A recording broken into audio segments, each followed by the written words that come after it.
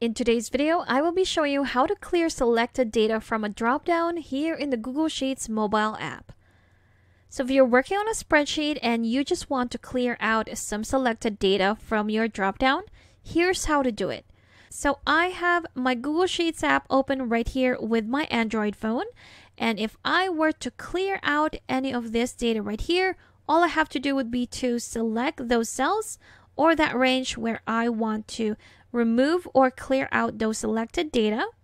Go ahead and select those. Here we have it. This is our dropdown. Once you have that selected, all you have to do would be to tap within the selected cells and select clear. There you have it. Now we have cleared those selected data from our dropdown. So let's do that again.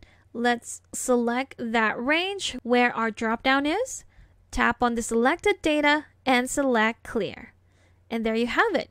That's how you can clear selected data from your dropdown with your Google Sheets mobile app.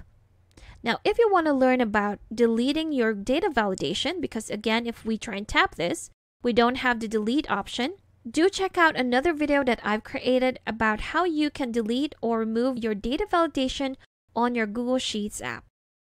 Thank you for watching this quick tutorial. Make sure to subscribe for more helpful videos, and I will see you in the next one.